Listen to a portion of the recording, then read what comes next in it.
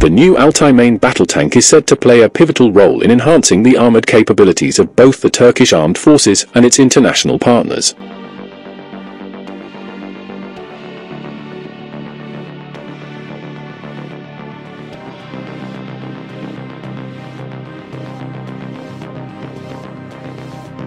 This new tank, expected to enter service in 2025, could offer several advantages over modern NATO tanks like the M1A2 SEPv3 Abrams, Leopard 2A8, Leclerc XLR, K2, Challenger 2, and Ariete.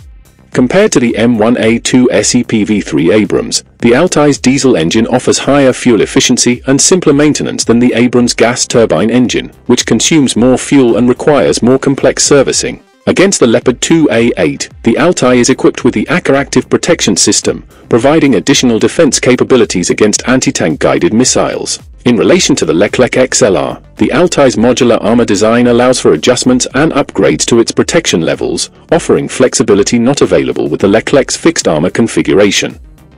When compared to the K2 Black Panther, the Altay incorporates adaptations for diverse operational terrains, which could enhance its performance in varied environments.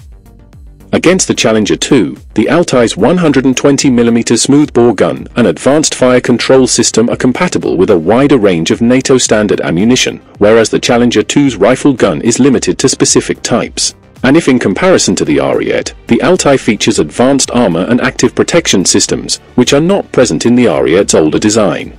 These comparative aspects outline the Altay's position among NATO tanks based on its design and systems integration.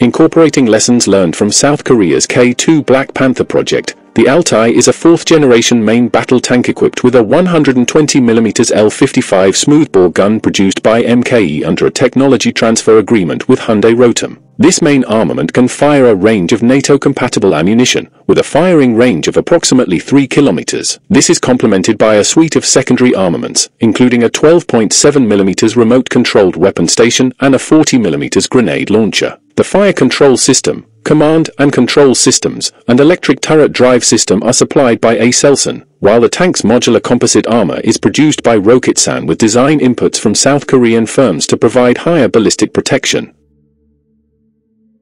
The powertrain for the first production lots will feature a Hyundai Doosan DV27K V12 turbo diesel engine delivering 1,500 horsepower, paired with an SNT Dynamics EST15K transmission. Future batches may incorporate the domestically developed BMC Power Batu V12 engine. The Altay has a maximum road speed of 65 km per hour, an off-road speed of 45 km per hour, and an operational range of 450 km. Its hydro-pneumatic suspension system is designed to optimize mobility over varied terrains and includes an automatic track tension system.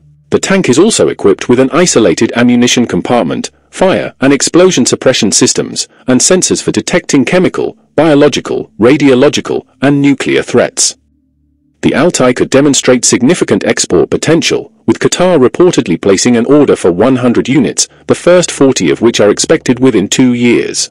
Reported interest has also come from countries such as Azerbaijan, Pakistan, Saudi Arabia, and Oman, with additional potential users identified as Morocco, Indonesia, Bangladesh, and others. Its projected production of 1,000 units by 2035 supports the capacity for international deliveries, aligning with Turkey's broader initiative to establish domestic production capabilities for defense exports.